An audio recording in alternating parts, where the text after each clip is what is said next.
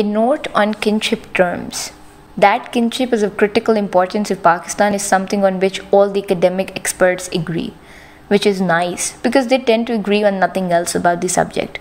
For me, the definitive word was said 100 years ago by the great British civil servant and an ethnographer, Sir Denzil Abetson.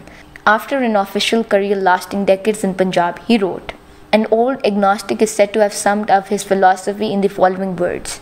The only thing I know is that I know nothing, and I'm not quite sure that I know that." His words express very exactly my own feelings regarding caste in Punjab.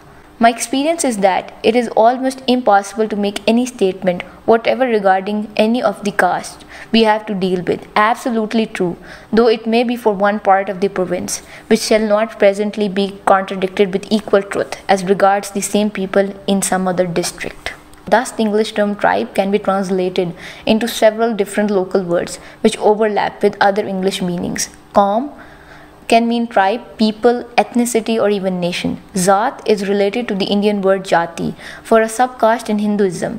Tribe can also mean several very different things in different parts of Pakistan. Among the Baloch tribes, not just in Balochistan but in Sindh and southern Punjab as well, a tribe means something like the old clans of Scotland, a tightly knit group under an autocratic chieftain. Among the Pathans, however, while tribal membership is a tremendously important marker of identity and status, the tribes are divided into endless rivalrous sub-tribes from which new leading men emerge in every generation. Meanwhile, in Punjab, the Rajputs, Jats, Gujars, and others were presumably tightly knit nomadic tribes in the distant past, but long ago spread out and intermingled territorially across the whole of what is now northern India and Pakistan. The Gujars have given their name to a state in India as well as a city in Pakistan, among many other places. Originally assimilated to the Hindu caste as Kshatriyas, the warrior caste, thanks to their conquest, mainly Jats, Gujars, and Rajputs later converted to Islam or Sikhism. Within Pakistan, they have no collective overall political identity at all, but have a certain community of sentiment, including a strong sense of superiority to everyone else, a strong preference for marrying with each other. An appeal to fellow Rajput or Jat feeling may gain some limited help when all else fails. More important in terms of loyalty and mobilization is the local sub-clan, as in Chauhan Rajput, Alipyal Rajput, and so on. The Sayyids, the Qurayshis are groups peculiar to Islam because ostensibly descendants of the Prophet and his clan and therefore of Arabic origin.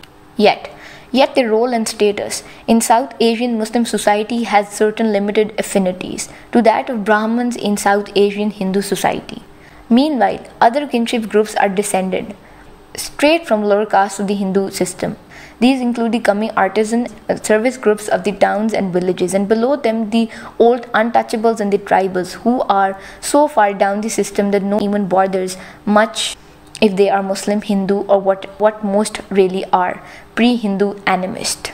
As in India, these last are the most vulnerable in Pakistani society, liable to be preyed on economically and sexually by local dominant lineages and by the police. As to effective political roles within the kinship groups and in wider politics, this spreads outwards from the Khandan, denoting both the immediate family and the extended family.